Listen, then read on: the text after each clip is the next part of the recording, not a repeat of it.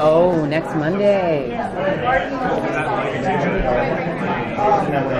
Oh boy, what are we most excited about? You know what? I'm so excited that Emily's directing. Oh my God! I think for a season premiere episode to have Emily directing is like pretty. We start with a bang. And kind of beautiful that it's the last season. So it's the perfect way to start the last season.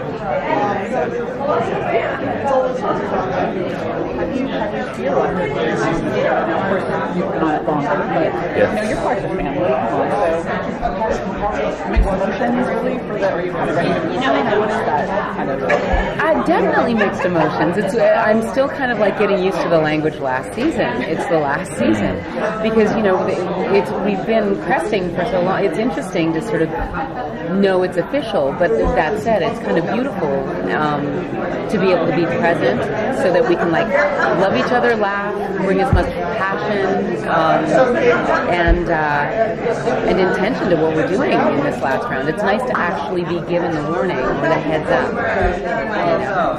And following up on that, sorry, but do you have an idea of maybe how you'd like it to end? Because you have that, you see that. Yeah, for my character, I think it's pretty obvious. Cam's getting married. That's going to be the big one. And I don't know what after that, really. I think that's probably enough for my character. Yeah, I think for Aubrey, just to get to officiate Cam's wedding, really, Exactly. I think that's what I'd love to see. Exactly. For me, yeah. Man, I had always hoped someone would have a meth addiction of some kind. We didn't manage to work that in, so obviously that moment's come and gone.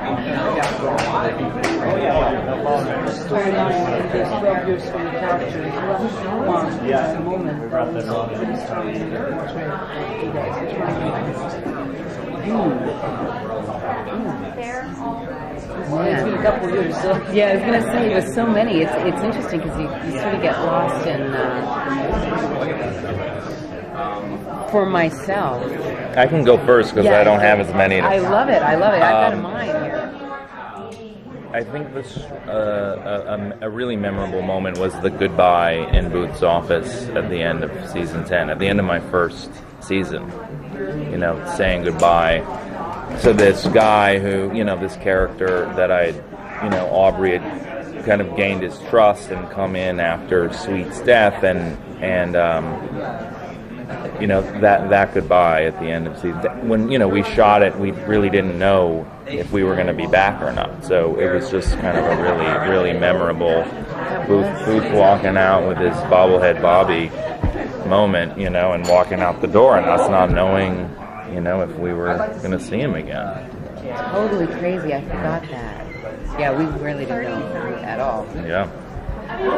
For me, I think it was probably, I don't know how many seasons ago this would be, 2 or 3 when Aristu got poisoned.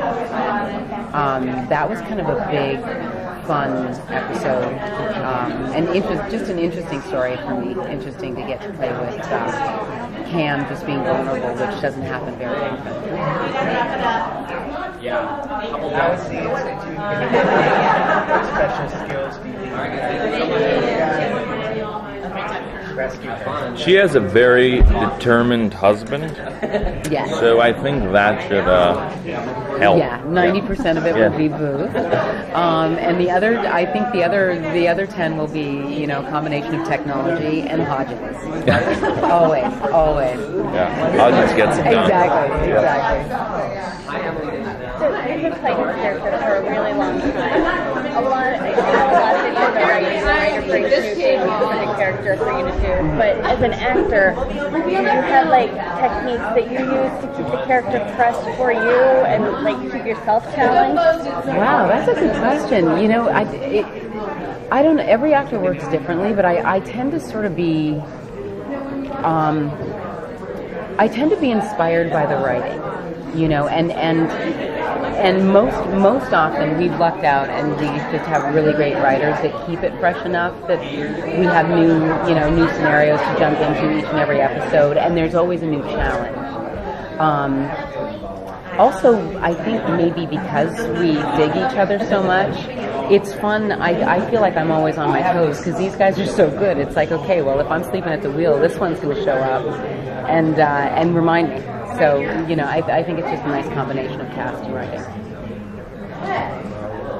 I don't know how much you know thus far how it's going to end. If you think the fans will be very satisfied with how it all played out? Because, I mean, the show has such a huge, passionate fan. Do you know how it's going to end? I don't think we know how it's going to end. No, if I did, I wouldn't.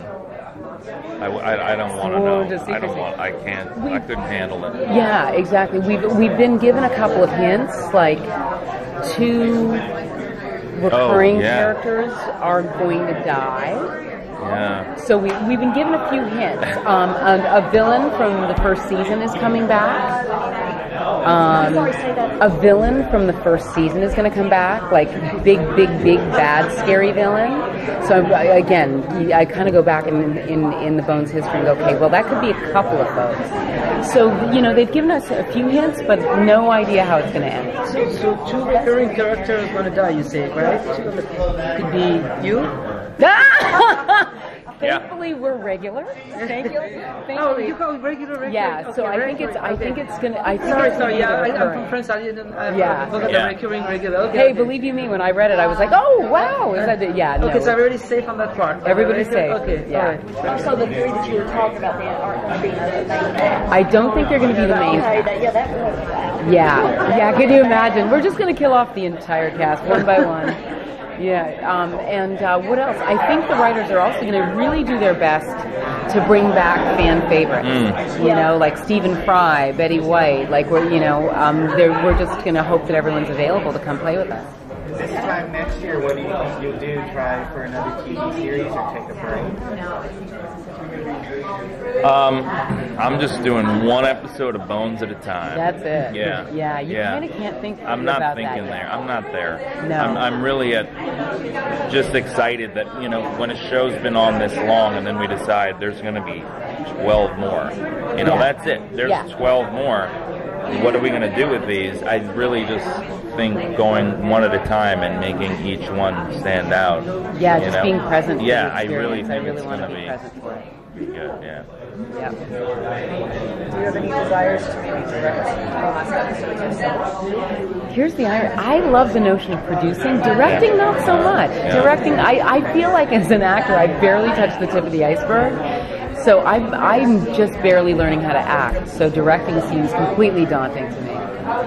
Yeah, watching David do the season finale, Unbelievable. it was crazy to see. Just like stepping in front and then stepping behind and then being in front and then thinking about lenses and angles and matching and then be able to go right back to, you know, what his character was doing. What the hell? I was like, nah, I think I'll.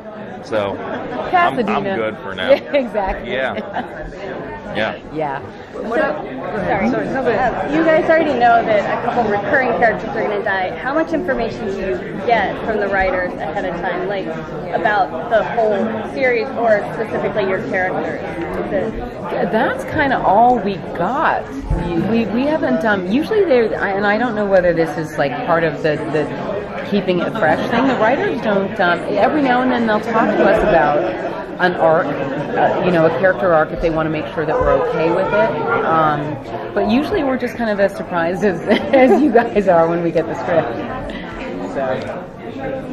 Yeah, I really prefer to work that way anyway. Yeah. You know, I know, I mean, TJ is good, I think, at like weaseling things out of the writers, like his art, things like that, but I sort of love the experience of sitting down and being loud and reading it. Exactly. Or not? Yeah. What have you learned on a personal level while playing this character and having this experience on voice about yourself? Something that you didn't know maybe before, going through that experience. Wow, that's a great question. Really great question. Thank you for asking a question like that. Yeah. Wow.